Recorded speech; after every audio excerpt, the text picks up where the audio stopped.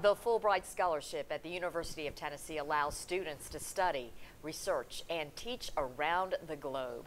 This year, they set a record, more than doubling the number of recipients. Smart and talented, and 10 News anchor Brandon Bates joins us with more on one of those students with a pretty unique talent. Brandon? Yes, Robin and John, very, very unique. Tonight, we introduce you to one of those recipients that I was able to talk to and skateboard with, who's not only researching abroad, but taking his love for skateboarding with him. Out of about 10,000 college student applicants across the country, less than 2,000 are awarded the Fulbright Scholarship to extend their education overseas.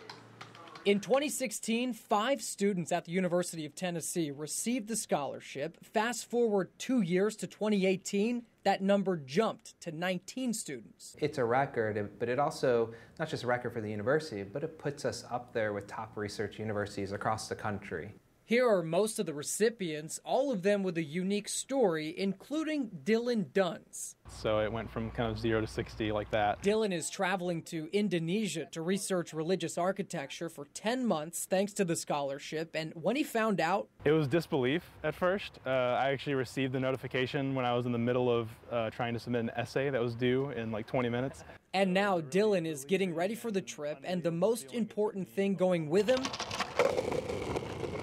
his skateboard. I do mostly downhill free rides, so I enjoy going very fast as possible, and also sliding quite a bit. My top speed tracked is a little over 40.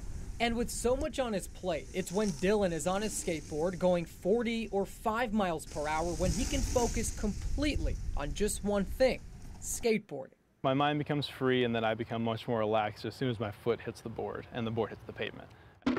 And he says it's that freedom that has helped him focus on the path ahead, and he plans to use skateboarding as a way to break cultural barriers when he's 9,000 miles from home. And had a lot of fun with him. He leaves for Indonesia in September. He says he's never been out of the country for 10 months. He really looks forward to this experience. Robin and John. We want to see the outtakes of you. I almost fell. I'm not going to lie to you. I was on my skateboard. Whew. This close. Bloopers take Yes, Christmas. indeed.